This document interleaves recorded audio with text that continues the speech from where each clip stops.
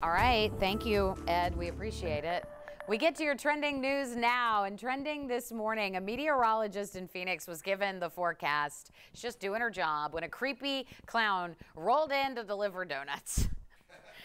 Her reaction was kind of funny. She was kind of terrified. He lingered for much of the show, and the meteorologist kept her cool, which wasn't exactly easy with that clown. I mean, that is a really creepy clown. Mike, we're doing that to you. But we're not going to tell you when. Just expect it. Well, Simone Biles is really, really good at gymnastics. She's now officially the most decorated gymnast, male or female, in the world. This comes after 2 big gold medals in balance beam and floor on Sunday at the championships. Number 24 and number 25 in her medal count. You can see by her big grin, she's about to do it. There's her parents, and her parents are so proud. She knows she nailed it. She surpassed the record previously held by Vitaly Sherbo from the Soviet Union.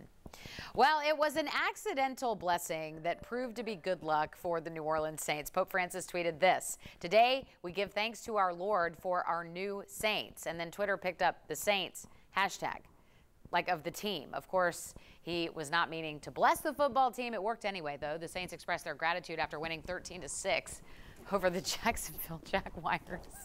That is funny. The Pope just automatically tweeted the Saints, hashtag the Saints logo. You know, like Twitter pulls up the options, and he's like, oh, that looks good.